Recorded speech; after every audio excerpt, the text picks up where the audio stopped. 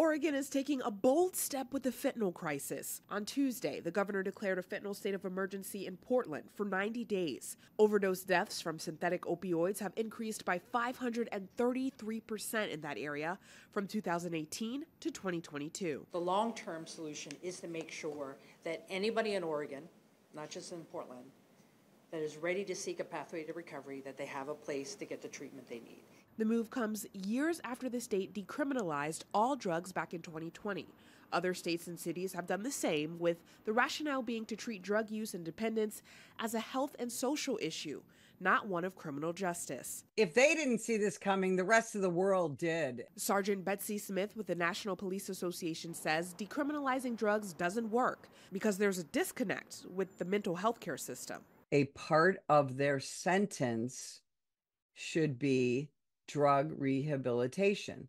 No, I can't ever give up.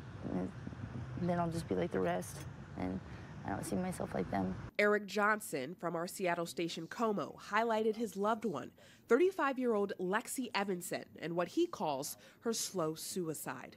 Lexi was addicted to heroin and then fentanyl for years. She died in December of acute bacterial meningitis.